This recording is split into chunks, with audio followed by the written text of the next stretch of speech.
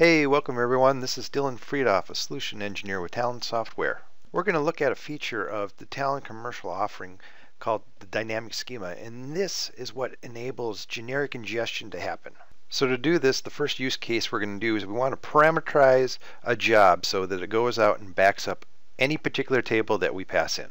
So let's quickly go through what it would take to implement this particular use case. First thing we do is we need the data input. So I'm just going to grab that out of my metadata connection. And if we look underneath here, you can see that right now we don't have a query. But we want this query to be fairly dynamic. So one of the things I'm going to do is pass in part of it as a context parameter.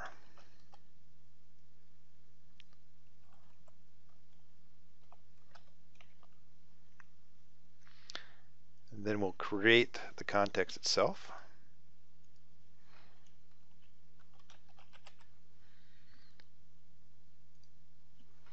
I'm going to just default it.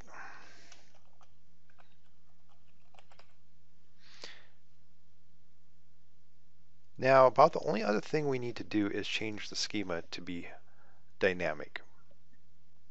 We can just leave the default column name underneath type. Let me make this a little bigger so you can read it.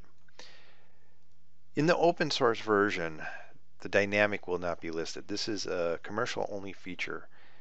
And what it does is it creates a code generation that instead of statically binding columns, it will create loops through the return object. So it doesn't matter how many columns are returned, you're able to use it.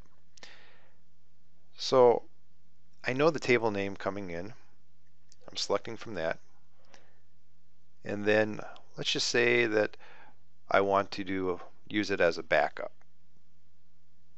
So let's go to an output.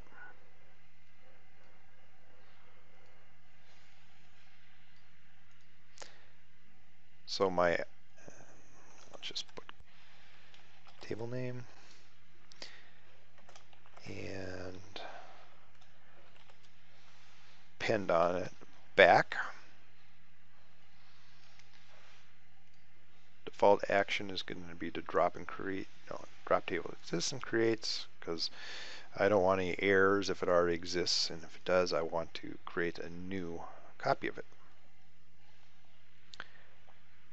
So now if we execute this, because the dynamic is so powerful behind the scenes, it's able to take whatever schema happens to be in that table and replicate it.